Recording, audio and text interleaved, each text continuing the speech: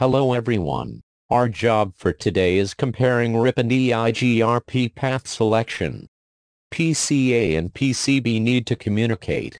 The path that the data takes between these end devices can travel through R1, R2, and R3, or it can travel through R4 and R5. The process by which routers select the best path depends on the routing protocol. We will examine the behavior of two distance vector routing protocols, Enhanced Interior Gateway Routing Protocol, and Routing Information Protocol version 2. Part 1. Predict the path.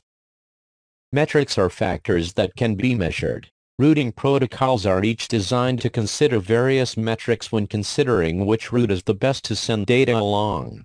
These metrics include hop count, bandwidth, delay, reliability, path cost, and more.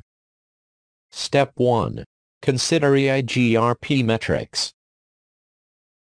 Based on the metrics, the path would be PCA to RA, to R1, to R2, to R3, to RB, to SB, to PCB, based off of the bandwidth. Step 2. Consider RIP metrics. Hops count is used by RIP. Based on hops count, the path would be PCA to SA, to RA, to R4, to R5, to RB, to SB, to PCB, because there are only 4 hops, otherwise, the other path has 5 hops. Part 2. Trace the route. Step 1. Examine the EIGRP path.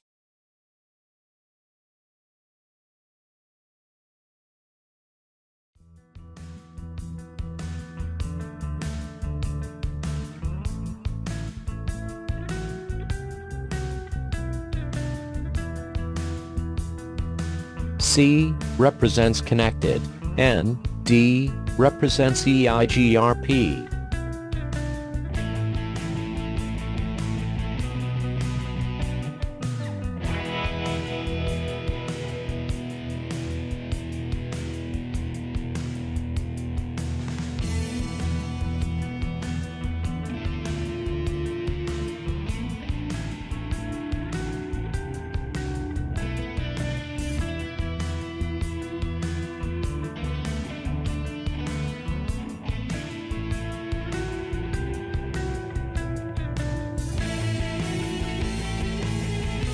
As you can see, the path includes 5 hops to reach the destination.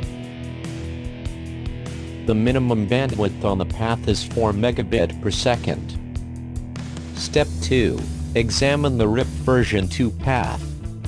You may have noticed that, while RIP version 2 is configured, the routers ignore the routes that it generates, because they prefer EIGRP. Cisco routers use a scale called administrative distance, and we need to change that number for RIP version 2 in RA to make the router prefer the protocol.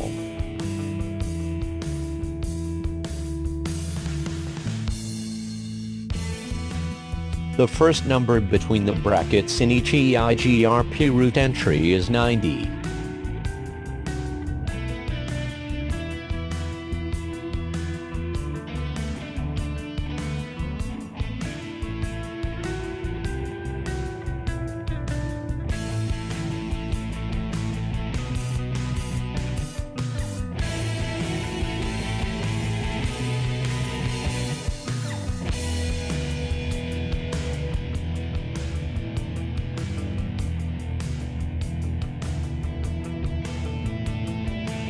Now, EIGRP routes were replaced with RIP routes.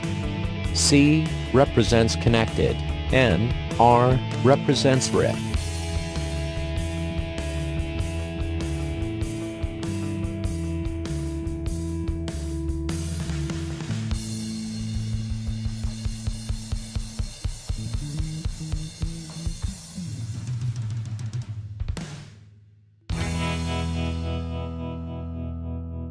As you can see, the route with less hops. In detail, there are 4 hops. The minimum bandwidth on the path is 1.2 kilobit per second. Now, the first number between the brackets in each RIP entry is 89.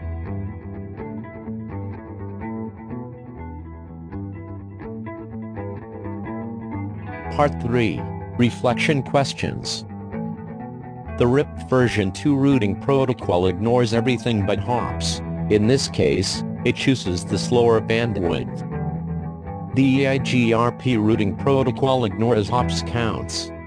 Packet loss if it travels more than the time to live value. EIGRP gives more bandwidth. So different applications for different protocols. That's all for this activity. Thanks for watching.